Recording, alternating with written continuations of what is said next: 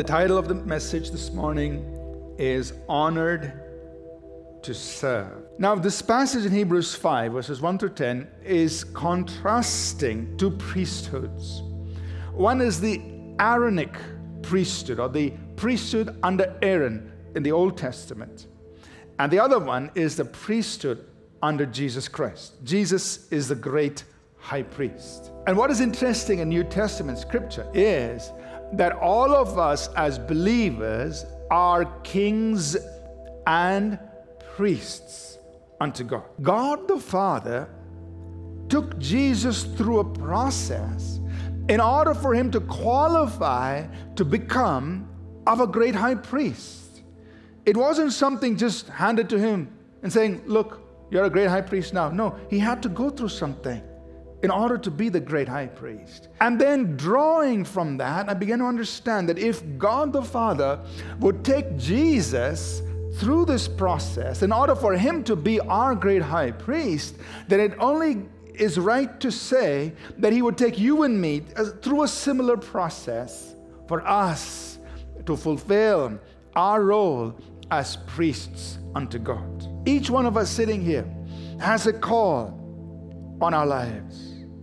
And God will take us through a process to enable us, to qualify us to fulfill that call. The first thing I just want to highlight before we get into understanding the process is in verse 4. And what the writer of Hebrews is saying is, nobody takes this honor to himself. You can't just call yourself a priest. I want you to understand, it is God who has honored you and me by calling us to be priests.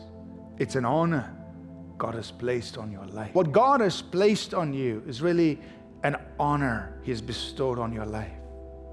So don't take that lightly. While we are honored to serve, there is a process that's involved. And that's what we want to look at. I see 5 stages or 5 phases in this passage in Hebrews 5 verses 1 through 10. So number 1, chosen. Hebrews 5:1. Every high priest is what? He's taken from among men. So taken from among men. He's selected from among men. He's chosen from the rest of the people. So you are chosen. Now, to be chosen by God doesn't mean God loves you more than somebody else. No, God is fair. He's not partial. The invitation is available for every person. He calls everyone. But to those who say yes to the call, they become the chosen. The second thing we see here in this passage is called.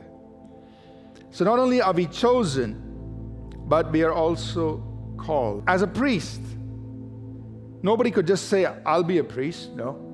You've got to be called by God. You're chosen, you're taken from among people, but you're also called by God. God invites you. The third thing we see here in this passage is appointed. Every high priest taken from among men is appointed for men. So God has appointed you or assigned you for men in things pertaining to God. It says in things pertaining to God. That means there is a God connection in your appointments, in your assignment. In whatever you are doing here on earth, God wants to be involved. Number 4, we are trained or equipped by God. So it's talking about Jesus. Jesus went through this process. And part of that was a learning. So if Jesus had to learn, that is, he had to be trained like this, my thought is, how about you and me? God would also take us through that training process.